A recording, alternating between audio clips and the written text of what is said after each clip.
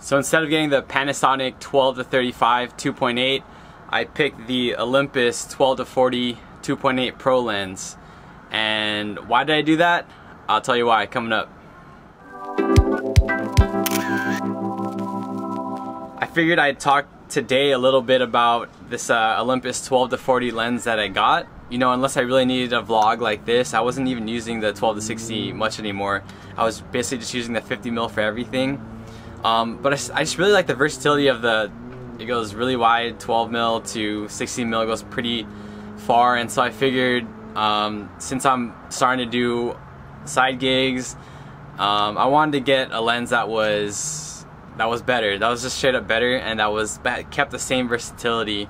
And so of course, when a lot of people are thinking about upgrading that kit lens and they want to have that versatility still, a lot of Micro Four Thirds users, they opt for the Panasonic 12-35 2.8.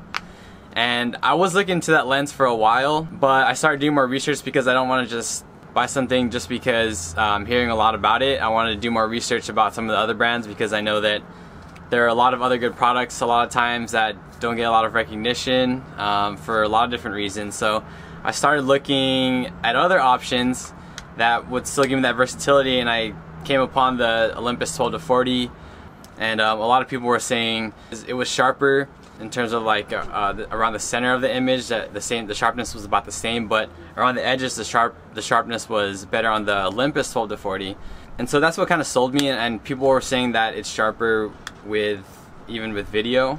And so the big things that I had going for it that swayed me to get this were those two things, and then obviously the price difference. Like if I was gonna go with a 12-35, I was probably gonna go with a version 2, and that one's around like $800 to $900 I think, or more. And this one I ended up getting it for $540 on eBay. I saved a lot of money on getting this thing. I've only been using this lens for about like 3 or 4 weeks. I've used it for 4 or 5 videos now. I took a few photos with it. And so I just wanted to give like my first impressions. First of all, like the build quality is just amazing. It's like full aluminum. There's some plastic on it, of course, like around the threading, but this thing is like a lot heavier than the 12-60 3.5, and it's a pro lens, and it definitely feels like a pro lens. Another big reason I wanted to upgrade over the 12-60 was because of the low light capability and the bokeh. Like the 3.5 just wasn't working.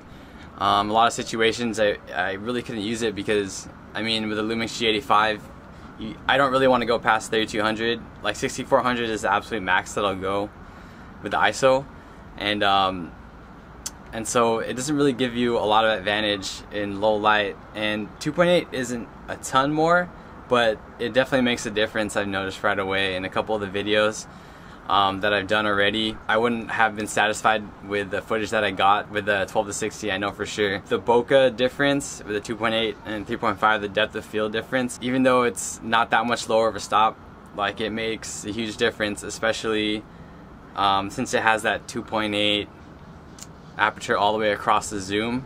There's a greater depth of field the higher the focal length is, and so like 40 or 35 to 40 at that 2.8 just looks really good. And so I'm like really impressed with the sharpness of the lens in video. It just looks better. I don't know how to explain. I'm not really tech savvy. I don't really know all like the technical terms. I don't know how to explain it really that good, but it just looks better. It looks professional to me. It really upped the quality of the image. In a lot of B-roll shots, I would just opt for using the 50mm over my 12-60, and now that I have this, like I can really pick and choose between the 50 and this. Like I feel comfortable using either one in B-roll shots. Obviously the 50mm if I really want to get really shallow depth of field with the 1.7 or really need the low light, I'm obviously going to go for that one still. And then in terms of stills, I was really impressed with this because I was getting hardly any good images with my 12-60 one. Probably a lot of that was I didn't have a lot of experience when I first got the camera and I first got the lens.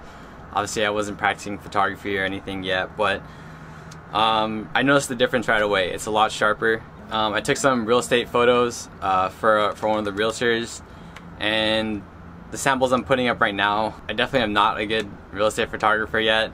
so these images aren't going to be impressive in the slightest, but I can tell that this one definitely is sharper all the way across the image, and when I'm taking portraits, like the 2.8 makes a pretty big difference, and it just looks sharp. Like, it's something I actually want to share. So in terms of the lack of image stabilization in it, I'm gonna be honest, I did tell the difference between this and the 12 to 60. Like, it's not as easy to get the steady handheld shots, but if you practice enough, it should be fine. Like, I still have the image stabilization in my camera, so it's still stabilized handheld, just not as good. But I've practiced with the 50mm a lot that doesn't have any image stabilization, and so I felt comfortable using this even if it didn't have that. So it's not a deal breaker for me. It might be a deal breaker for some people, but it definitely isn't for me. So obviously I can't compare this to the Panasonic 12 to 35 because I don't have that lens, but just from the 3 to 4 weeks I've been using this, I'm super confident in my decision to buy it. I'm really happy with it. And I'm definitely not going to return it. I know this isn't really a review, it's just my first impressions, but I will do a full in-depth review of this in the future. You know, I hope if you're trying to choose between getting the Panasonic 12 to 35 or this lens, I hope that this helps a little bit with your decision. I would say you wouldn't regret getting this. So that's going to be it for this video, guys. It's just my first impressions of the Olympus 12 to 40. If you found this video helpful, please drop a like. It does make a difference. If you want to hear my follow-up about this lens and more videos like this, go ahead and subscribe. I'm curious to hear your thoughts on the Olympus 12 to 40 as compared to the Panasonic 12 to 35. So if you have any experience with either of these lenses, go ahead and please drop a comment below about your thoughts about either lens or both. Thank you guys for watching this video, and I'll see you on the next one. Peace.